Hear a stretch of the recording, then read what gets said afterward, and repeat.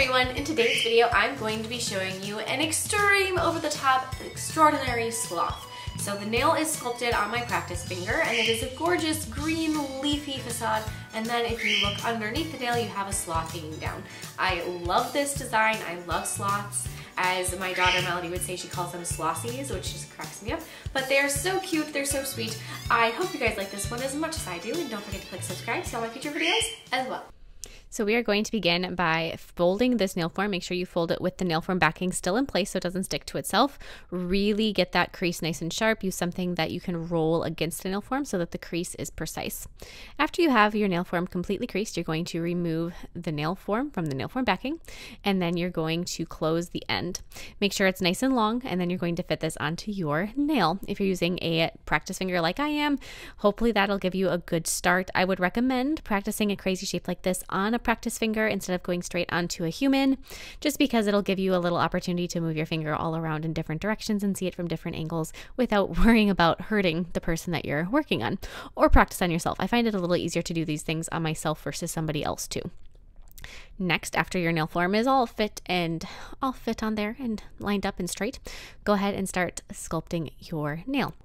Like anytime I begin sculpting a nail enhancement that is on a nail form, I'm going to take clear acrylic and blend the natural nail down onto the nail form and apply a thin layer of clear acrylic over the entire nail plate. Clear acrylic typically will have great adhesion in comparison to other colors of acrylic, not necessarily like a natural shade of acrylic, but say like the green I'm going to be using later, the clear acrylic is going to adhere better. So having that thin layer of clear acrylic first will just give you a better go at this. So I'm going to take and I'm going to pick a line on the side of my nail form, make sure that I remember which one it is from left to right, and I'm going to use that as my guideline for the edges of my for the free edge of my nail. So as I'm kind of matching it up from side to side, I am also making this like a bat wing, a little bat wing edge nail. So it's kind of a combination of shapes.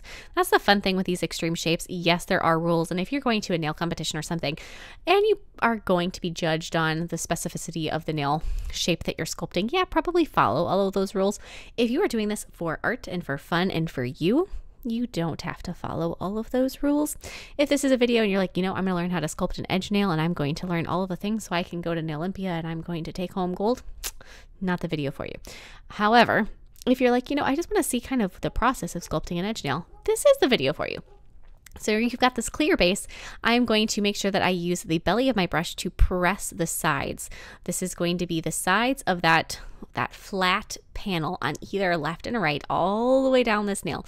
So make sure you use the belly of your brush. You want this to blend smoothly from right about the natural nail smile line is where you want kind of the peak of that curve to be. So that's like the stopping point of where the nail is smooth and curved, and then it starts to fade into that crease down the center. So that's kind of that point where it goes, oh, okay, this is where we have the curved, and this is where, oh, all of a sudden we have this spine going down the center of the nail. Once I have a decent base of my nail, I'm going to go over the entire thing with green. I'm going to really build in the shape here. I'm going to kind of define the shape a little bit more clearly.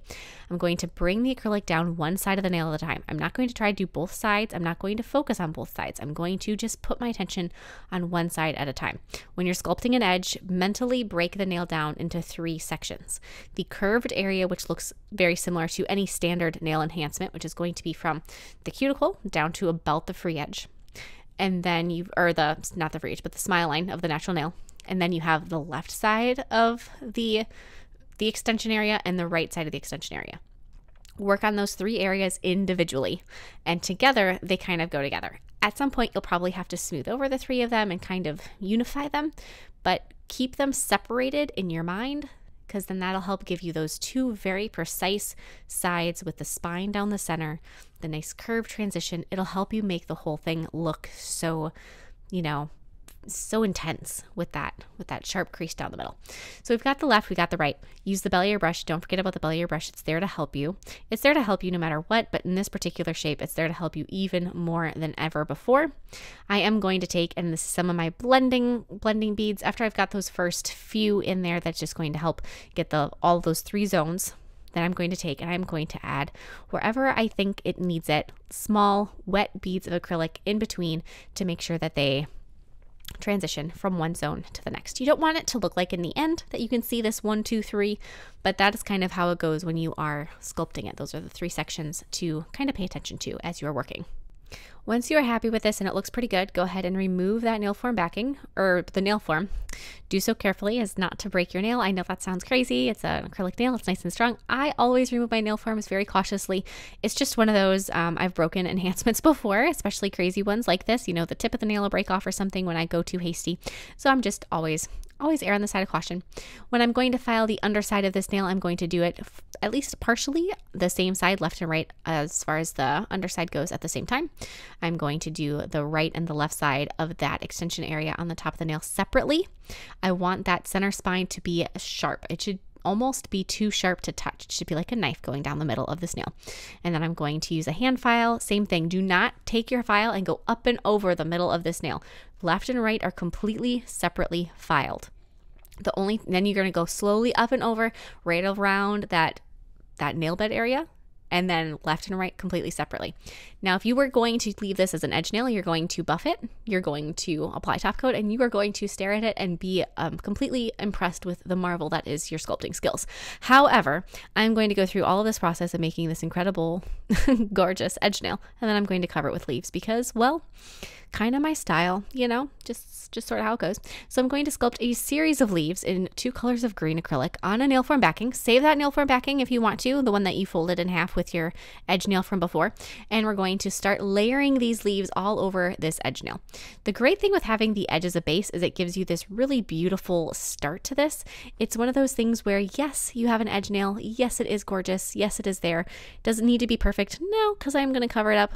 Can it be perfect anyways? Well, yeah, of course. But do you have to make sure it's perfect? No. I do, just in my own perfection and my own style, but I'm going to keep continuing sculpting these leaves in sets of 3.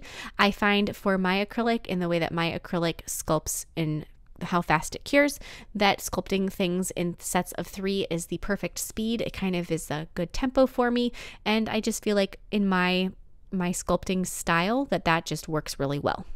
After I have all of my larger, darker green leaves, I'm going to take and sculpt smaller, lighter green leaves. Because these are smaller, I did find I could do 4 at a time.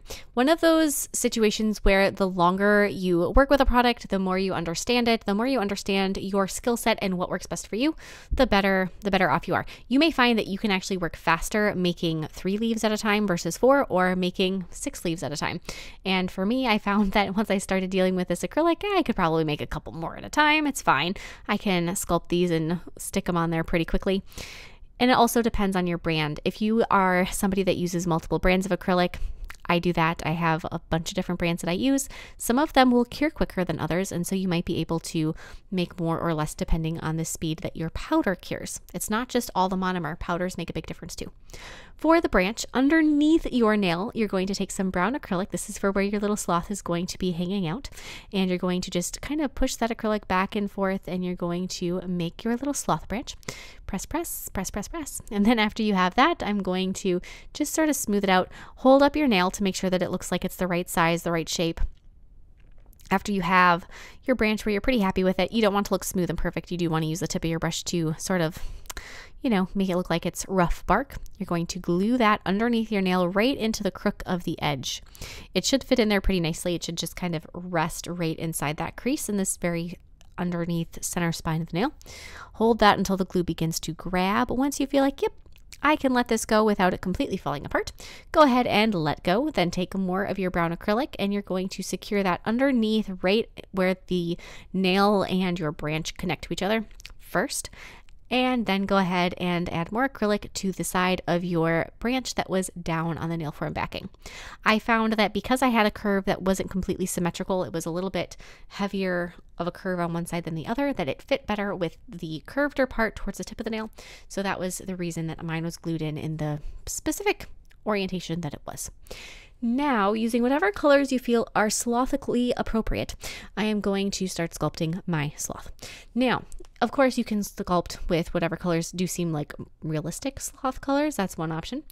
or you can sculpt with completely ridiculous sloth colors. Your choice. The reason I mention this is because I did make a pair of earrings that is a sloth that is hanging, that is a very similar concept. You might be able to tell that we are a sloth loving crowd over at my house. That sloth that I did that was the pair of earrings was teal, and he's completely adorable, or they're completely adorable. If you are interested in them, I will put that linked in the description box below. I do highly recommend giving that video a little look-see if you are a sloth fan. However, if you do want it to be more realistic, which is kind of the goal I was going for here, then go ahead and grab more muted tones, kind of almost a purplish beigeish color is what I was going for. Kind of like a slightly bruised purple, or slightly bruised tan. You know, like when the bruise is almost gone, but there's still just a glow of it there. That's the color that I have here. I'm going to glue my sloth with his arm and leg that are towards you onto my branch. After that arm and that leg are glued to the branch, I'm going to take more acrylic and I'm going to secure them. It's the same process as I did for the branch. Glue first, acrylic second. It seems to work well for me. Anytime I say some of these things, my goal is not that you follow my instructions to a T. My goal is that you see what works for me in the chance that maybe it'll work for you. Now, it may not be what works for you, and you may find that just using acrylic for all your adhesion works for you, or you may find that using just nail glue is strong enough and you don't have to add that little bit of acrylic to secure it more before continuing on, and you can just keep sculpting and going about your business. So please take whatever I say as a suggestion, not as the overruling rule, because it absolutely is not.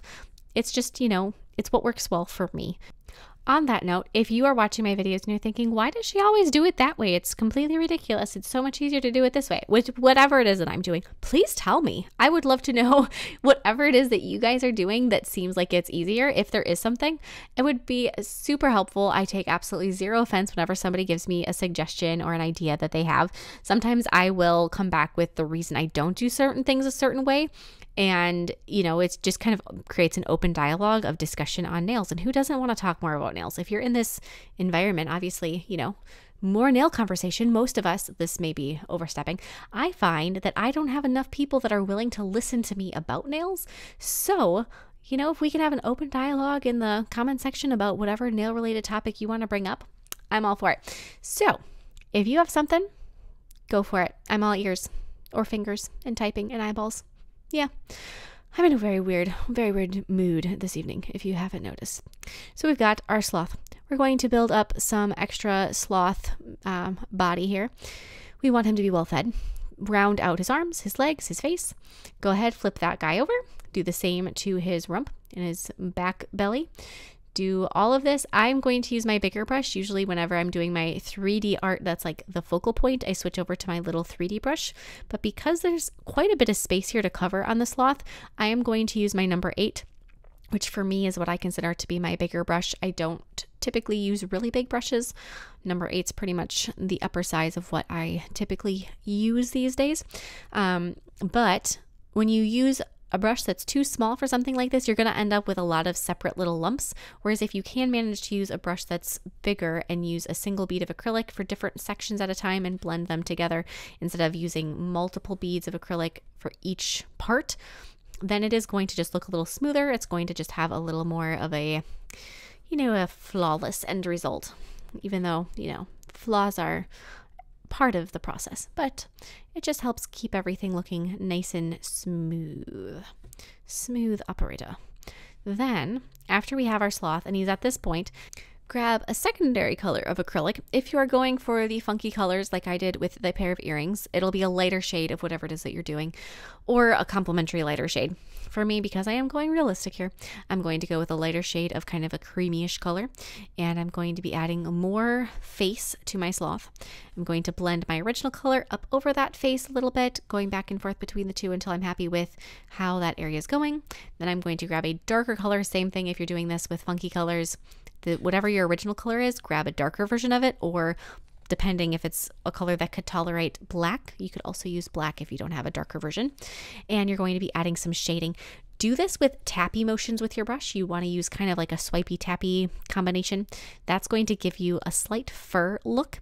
If you just blend it out where it looks completely flawless and perfect and smooth, like you would if you're trying to create a really pretty ombre, it's not going to look as textured. And we are actually going for a little bit of a textured thing here because that is going to make it look slightly furry. So it's kind of like a brush tap is sort of the movement that you're going for. And it's very, very wet acrylic. You want it to be very, very thin, very, very flowy.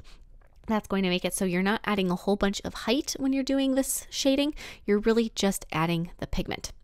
With yet another darker color, which is probably going to be black if you haven't already gotten to black yet, you're going to add the little dark areas around your sloth eyes. Again, this is probably going to be very thin acrylic where you're mainly just adding the color. You're not adding a whole bunch of thickness, and you're going to do the same thing for your sloth's nose. And now you're going to add in your sloth's eyes, a little more details, whatever colors and anything else you need with acrylic paint. This is, now we're switching over to paint. This isn't the liquid and powder acrylic system. This is craft paint in my case, like you would buy at Michael's, Joann's, Hobby Lobby, Walmart, etc. And just keep adding those little details. Add more fur texture if you want, add some highlights, add some lowlights, whatever it feels like you want to and you need to. I personally love to add little highlights and little fur textures. I'm also going to take and add some toenails, as a sloth's toenails are really quite critical to their general personality, I feel like. And you know, what kind of nail tech would I be if I were to deny this sloth long toenails or fingernails? Either one.